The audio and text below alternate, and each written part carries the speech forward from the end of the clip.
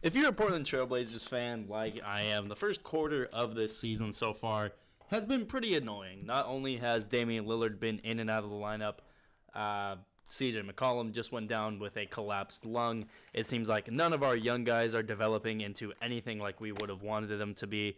We see a team right now that is pretty much in shambles compared to what they were a couple of years ago when they were making a Western Conference Finals run, when they were making runs in the playoffs, or when they just were a competitive team in general. Sitting at 11-14, I'm not necessarily off the bandwagon, but I am considering this team that they should be going into a rebuild, and they should be going into this season or into the rest of this season looking at their options in terms of offloading guys like CJ McCollum and possibly even Damian Lillard. Now, obviously, I don't want either of these guys gone. Both of these guys are solely the reason that they are competitive as they have been over the past few seasons. Both Damian Lillard and CJ McCollum come from Weber State and Lehigh, respectively. And the work that those two guys have put in, not only to become lottery picks, but also to become all-star candidates in Damian Lillard's case. And, you know, CJ McCollum should have probably been an all-star by now. And that's more of a fan vote issue than it is a actual him issue. But with that being said, it is time to start looking for a rebuild, and it is time to start looking to offload at least one of those guys in terms of trying to get more competitive and have a brighter future. Today, I'm going to talk about that. I'm going to, throw out some trade possibilities. And again, I am a 22-year-old dude who thinks he knows a lot about basketball, who thinks he knows a lot about the NBA, but I understand that a lot of people watching this are going to take a dump on all of these trade possibilities that I'm going to throw out here. And you have to understand that some of this is me thinking that the players that I would trade for would be perfect for this team. Some of it is I know other teams around the NBA have certain disgruntled players who they want to offload or get rid of. And I just wish that my team will do the same, and hopefully we get one of those good players back in return. That's all I'm really saying. So if you hate my trade ideas, go ahead and let me know. At the end of the day, you leave a comment. I appreciate that no matter what. So let's just get into it. Let's start this one off with a four-teamer, huh? And I will say that some of these, this is going to range from me thinking that these are actually possible of happening to me thinking that they probably have no chance of happening. This is one that, while I do want it to happen, I don't necessarily know if it will happen because it is something, and I'm also not going to involve trades, or I'm not going to involve draft picks in these trades because no one knows what draft picks are going to be in trades until it actually happens. So I'm just not going to involve those in these trade ideas. But this first one I'm going to talk about. Portland gets Ben Simmons and Kristaps Porzingis. Sacramento gets Trey Burke and Matisse Thybulle. Dallas gets C.J. McCollum and Yusuf Nurkic. Philly gets De'Aaron Fox and Robert Covington. Now, if you're a Sacramento Kings fan, obviously you probably don't like that trade, trading De'Aaron Fox for Trey Burke for Trey Burke and Matisse Thybulle. But you have to think you're basically getting addition by subtraction because it's basically a foregone conclusion that this team wants to put the ball in Tyrese Halliburton's hands. They want Tyrese Halliburton to be the guy for Sacramento, and trading De'Aaron Fox away gets them that ability to do that. I believe he has more shot attempts than De'Aaron Fox. He has less turnovers. He has about the same amount of assists. He has more steals. He just is putting together a better season right now than De'Aaron Fox is at the moment. I think De'Aaron Fox is only shooting like 25% from three, while Halliburton's at about the 38, 39 range. So that fixes that issue. Philly gets the point guard that they need with De'Aaron Fox, as well as a solid 4-5, small ball 5 in Robert Covington, who probably is more going to fill that role of, the backup to like Tobias Harris, or possibly playing with Tobias Harris at that 4 spot. Dallas with C.J. McCollum and Yusuf Nurkic. They get the guy that needs to have the ball in their hands outside of Luka Doncic. And as well as Yusuf Nurkic, I think that's just a better fit than Kristaps Porzingis is because Kristaps just wants to shoot the ball a lot, and you can't really do that with Luka Doncic on your team. And he's a better fit as a just pure center who's going to be down low and fix a little bit of the spacing issues that Dallas probably has. Now for Portland, getting Ben Simmons and Kristaps Porzingis. I have hated watching Yusuf Nurkic play basketball since he came back from his injury. Now, that's not me saying that he's a bad player. That's not me saying that I wish he wasn't on my team. I'm just saying that I don't like watching him play with Damian Lillard and C.J. McCollum. There's something wrong with his mindset, or there's something wrong with his just there's just something wrong there. And I think a change from Yusuf Nurkic, who's going to be down low and is going to be a guy getting shots around the rim a majority of the time, to a guy in Kristaps Porzingis who can stretch the floor, who can play with Damian Lillard a little bit better. That two-man game between Damian Lillard and Kristaps Porzingis would be lethal. And as well as getting Ben Simmons,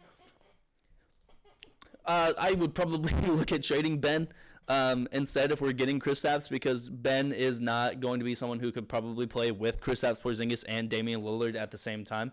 But who knows? Maybe if he's the 4 with Kristaps Porzingis at the 5, that could be a deadly duo in the front court for the defense. And in transition, that would be an elite team as well. So either way, I would love what would happen if that trade were to go down.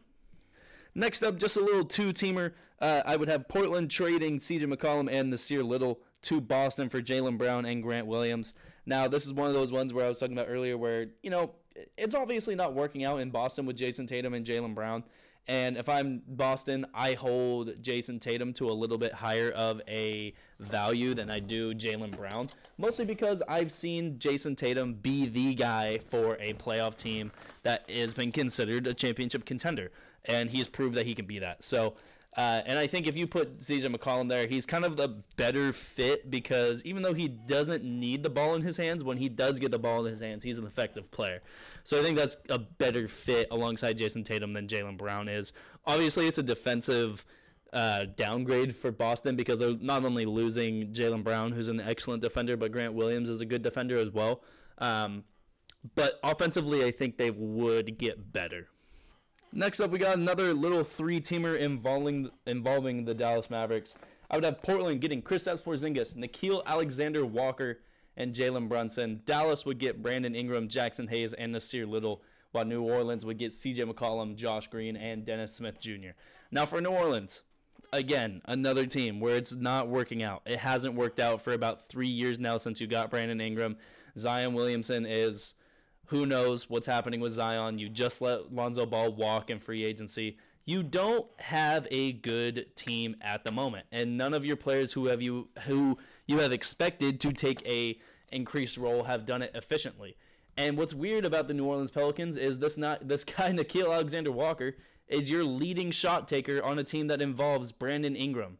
That can't be what is really wanted for someone like Brandon Ingram. I would assume he's pretty pissed off playing in New Orleans for a losing team, watching a guy who's in his second or third season in Nickeil Alexander-Walker being the leading shot taker for the team. So getting him out of that situation, getting him to Dallas where he could play alongside Luka Doncic, who not only is an actually efficient playmaker with the ball in his hands, but he could make plays for Brandon Ingram as well. They also get someone in Jackson Hayes who I think fits alongside Luka better than Kristaps does. Again, Portland gets Kristaps Porzingis and Jalen Brunson. Jalen Brunson, the guy who's a good backup point guard, and honestly, that's one of the better trades I think I could think of. Now, this is one that I actually love, and this is the one that I'm probably gonna leave the video on and drop the mic with. So here's a little three-teamer I thought of that I love. Indiana gets Ben Simmons. Philly gets CJ McCollum and Karis LeVert. Portland gets Domantas Sabonis and Seth Curry. Now, the only guy in this trade who I think the team would hate to lose is, I think Philly would really hate to lose Seth Curry. Obviously, Seth Curry has meant a lot to that team over this season. I think he's averaging like 18 points a game this season, or at least over the past couple of weeks he's been averaging 18 points a game. But if you're on Philly's side of the ball, you have to think you're trading basically only Seth Curry, because as everyone knows, Ben Simmons has not touched the floor this year for the Philadelphia 76ers. He obviously wants out. You're basically only trading the floor services of Seth Curry for CJ McCollum and Karis LeVert. I think that's a win-win for the Philadelphia 76ers, because they're offloading that Ben Simmons contract. They're getting someone in CJ McCollum who, in general, is just a better player to, like, this has been the running theme with this video, is CJ McCollum is a better player playing alongside some of these guys than the guys he's being traded for. And as a Blazers fan, I love this trade, because not only do I think Domantas Sabonis would be a perfect fit with Damian Lillard, I think if you get Domantas Sabonis and you haven't even traded Yusuf Nurkic yet, then this just opens up the capabilities of trading Yusuf Nurkic for maybe a younger center or maybe just someone better than Nurkic in general, or maybe just benching Nurkic and waiving him in the offseason or something like that, because I think Sabonis could play the 5 with Damian Lillard. I just love this trade in general, and I think it's perfect for all three teams. Now, on Indiana's side of it, yes, they're getting someone who isn't trying to play basketball right now, but for the Indiana Pacers, I think that's a perfect situation for Ben, because Indiana loves their basketball. They love their Indiana Pacers. And if you put him there, I think they are a better mindset of a fan base to let Ben Simmons get back to the court when he wants to get back and support him through everything he's going to do when he's back on the court. And that's really what Ben Simmons needs once he gets back, is to have full support from the fan base, full support from his front office, and understand that he is going to take time to come back. And if he knows that going to Indiana, I think that would be a perfect move. Now, one that I know I just said that last one was probably going to be one that I would walk off with, but one that I kind of just thought of and one that does intrigue me is this whole Brooklyn situation with Kyrie Irving. What's going to happen with Kyrie? If I'm Brooklyn, if I'm the GM, if I'm Steve Nash, if I'm Kevin Durant, if I'm James Harden, I'm really interested in seeing if Portland would accept a Kyrie for CJ McCollum trade, basically straight up. Now, again, I'm not going to involve trade picks in this conversation, or draft picks in this conversation, because we don't know what those draft picks are going to be until the trade actually happens. But I would think that if I'm Portland and I'm thinking about this, once Kyrie Irving comes back, he's a top 5 point guard in the NBA. He rightfully should have been on the NBA all-time 75 players list. Trading him, or getting him in return for CJ McCollum, is a win-win. The only issue is whether or not he comes back to the court in a timely fashion. Now, I don't mean a timely fashion in terms of what I would do. I don't mean a timely fashion in terms of what other people would do. How long is it going to take for him to come back to the court in general?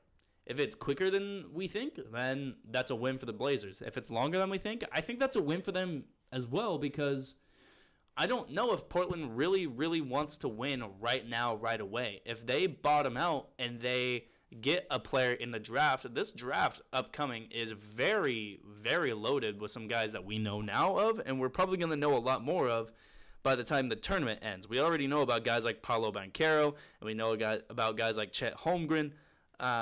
If the Blazers bottom out, they get Kyrie Irving now for CJ McCollum. They get someone like Holmgren or Banchero in the draft. That's an incredible overhaul. If you keep Damian Lillard, if you keep a lot of the guys on this team like Nasir Little and Anthony Simmons and bank on them improving over the next offseason, you have a very, very talented squad going into the next upcoming season. And if they decide to go full rebuild and trade Damian Lillard after they trade CJ, then this team looks even better going into the future. And that is what I'm going to leave this video on.